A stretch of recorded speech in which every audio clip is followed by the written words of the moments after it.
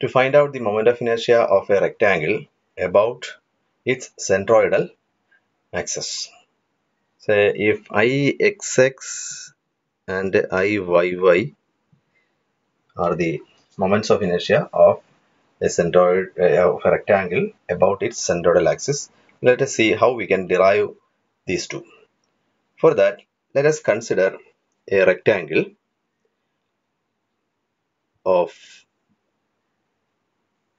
width b units and height h units. Now we know the centroid is at the geometrical center. Say let this be the centroid. This is x x y y axis. Obviously this will be the centroid or g, whatever it be. Now we need to find moment of inertia Ixx, that is about xx axis, rotation of this rectangle about xx axis, or inertia for rotation of this again about xx axis, and similarly yy about yy axis also. For that, what we do is we will consider a small area, a small strip of thickness dy, which is at a distance of y from the centroidal horizontal axis. So this is y, this distance is dy. So we know the area of that element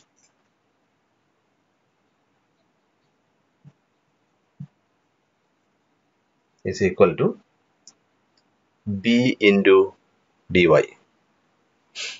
Okay, so that is b into dy. Now we will consider the rotation of this element about the horizontal axis like this. It will rotate like this. Or if this is the rectangle area and if this is the centroidal axis, we considered a small area here, a strip here, and we consider the rotation like this about this axis, like this. That is Ixx. And Yy will be like this. Yy will be like this, or say like this. Okay. So elemental area of this strip is b into dy. b into dy. Now we know the moment of inertia of this element about xx axis is, how to find it out? Area into square of the distance, or distance into distance. That is, moment of inertia of the strip is equal to b into dy into the distance is y into y. So that is equal to b into y square dy. That is the moment of inertia of this strip with respect to or about xx axis. Now to find out the whole moment of inertia of the whole rectangle, what we will do is we will integrate this from, say, minus h by 2 to h by 2. If you consider this will be h by 2 and this will be h by 2, isn't it?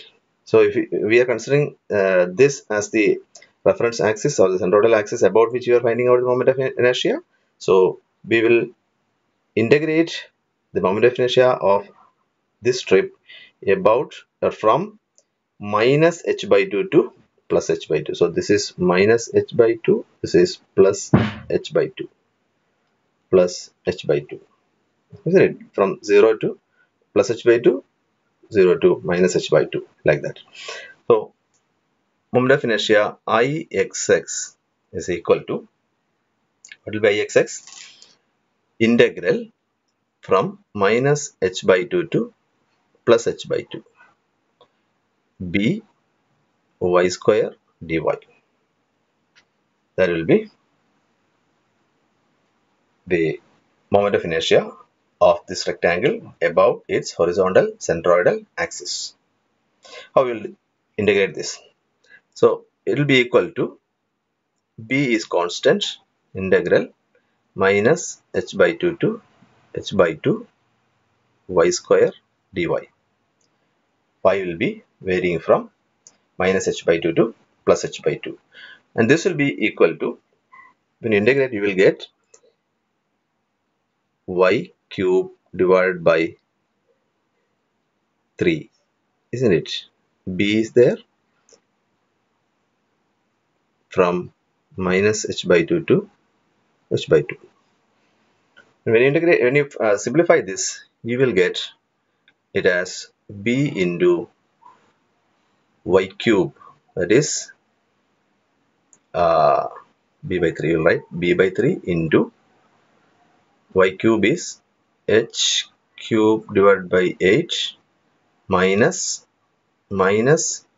h cube divided by 8, isn't it? This will be equal to b by 3 into 2h cube divided by 8. That is equal to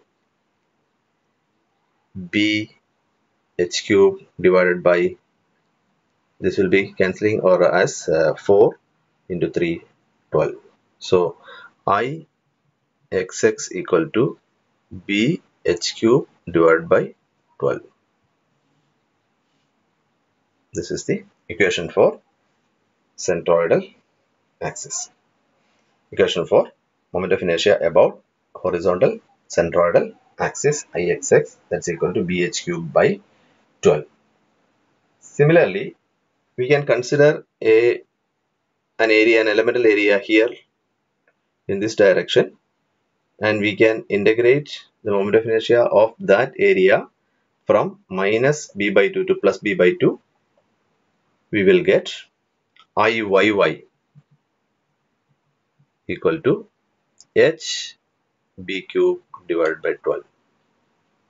Iyy is equal to h b cube divided by 12. Okay.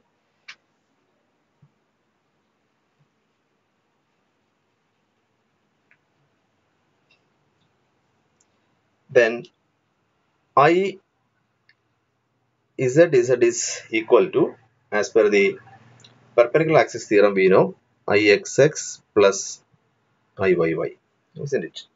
Therefore, Izz is equal to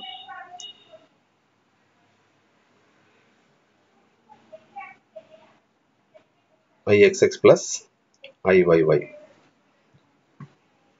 Okay, we'll see it later. So that is the equation for Ixx and Iyy.